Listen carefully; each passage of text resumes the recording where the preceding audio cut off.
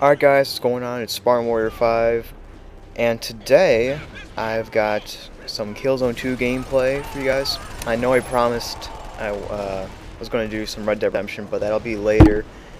Just hit the mic, if you guys hear that, I'm sorry. But I feel like this gameplay is more fitting for the topic at hand, and I want to get this topic out as soon as possible, so let's get into this. What am I talking about? Why so serious? What's going on? Machinima.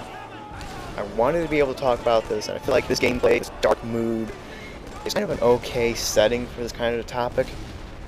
Now, why am I talking about Machinima? Well, let's talk about Machinima a little bit, just some general knowledge facts about it. And if we have time, I'll talk about KillZone and that storyline, so let's get into it.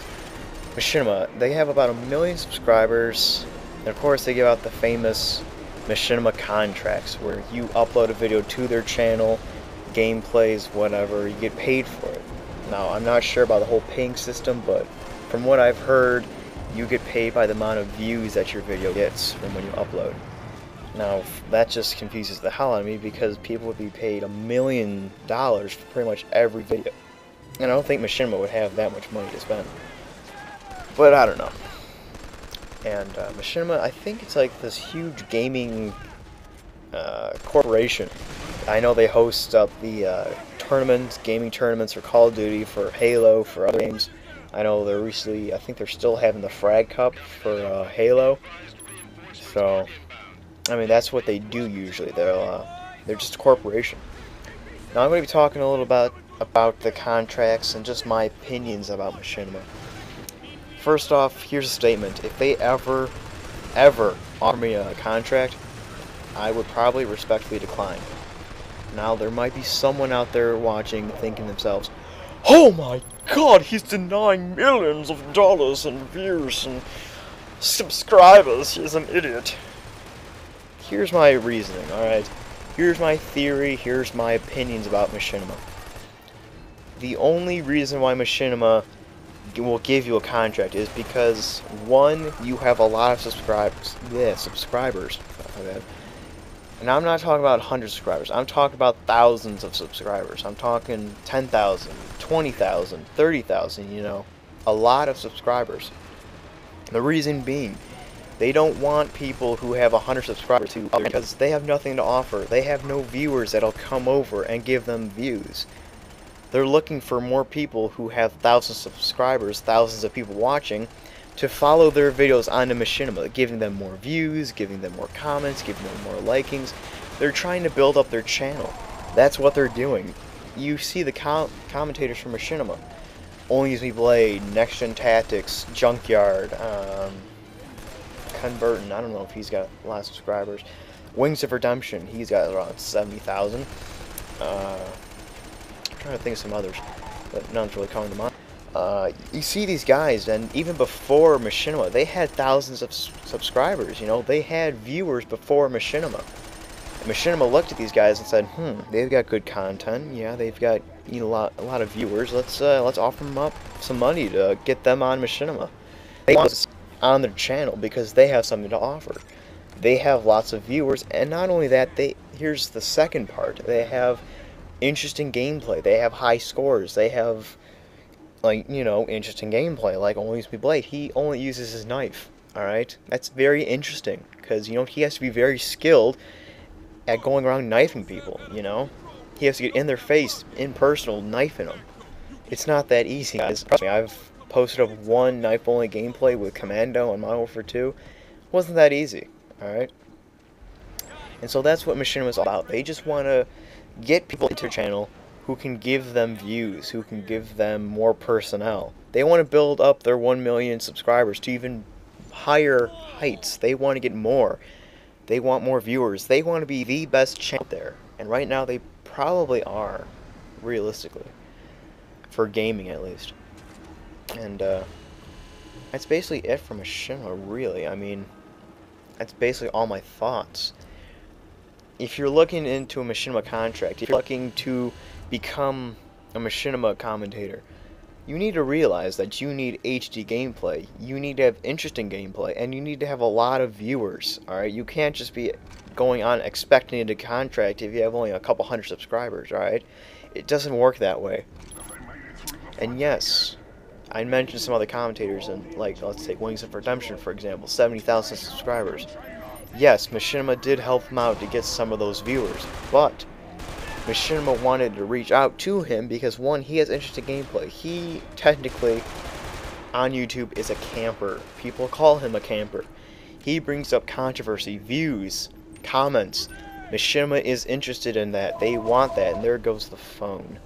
Hope someone answers that really quick. But, oh, there it goes. He brings up something to the table. That controversy he creates, that's what Machinima wants to get at.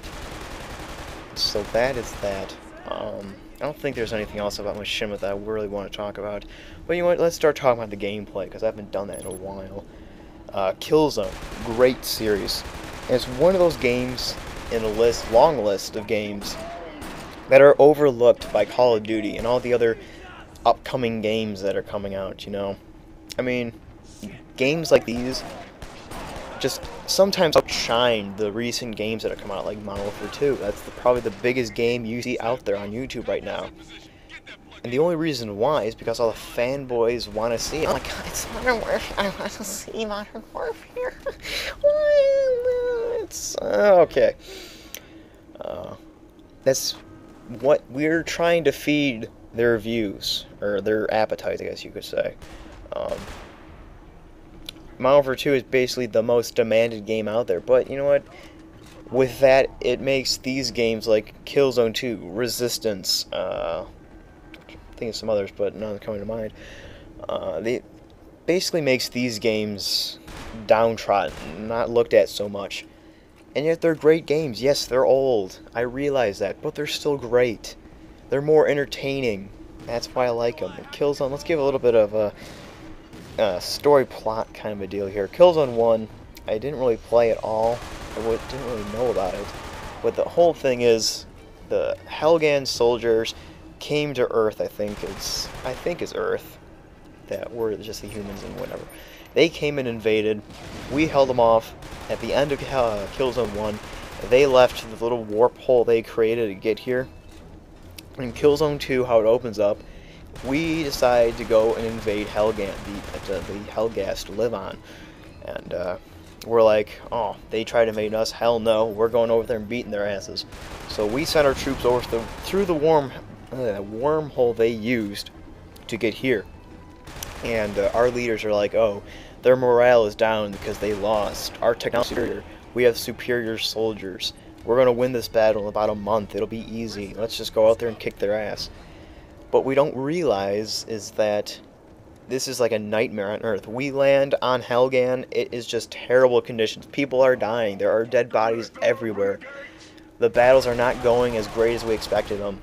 Our technology is not exactly, you know, that great. I don't know if it's like not saying it's not that great. It's just like not dominating as we were expecting. You know, they're putting up a fight, you know, and our morale is starting to lower. Now I'm not going to spoil anything else about KillZone 2, but now with KillZone 3, it's basically just continuing on where KillZone 2 left off. It's just continuing the fight on Helghan. Again, our morale is very low. Their morale is starting to get very high because they're winning the fights, basically. They're beating the crap out of us. For the most part, anyway. And it's going to be the first game that's going to 3D. And that's actually something that I want to talk about in a later video when I have more time. But we're starting to run out of time here, actually. Hope you guys enjoyed. Let me know what other gameplays you want to see, what other campaigns you want to see, what other videos you want me to cover. For more gaming strategies, I guess you could say, more commentaries, check out TheMadSpartans. Check out the Meteor Gamers channel, the new community channel that's going to be hopefully coming up and running, you know, up to date, well known, hopefully soon. I'm going to post up a commentary. I'm actually going to post up the Red Dead commentary that I promised you guys earlier to Meteor Gamers. I'm going to give them that commentary. And then, sooner or later, I'll give you guys on this channel another Red Dead commentary. So I hope that all works out to what I planned it to be. So again, once again, hope you guys enjoyed. I got a dual commentary with the Electronic Nerd, hopefully up by now. I'll link you guys to it. So that's the end of the commentary. Hope you guys enjoyed, and I will see you cool cats later.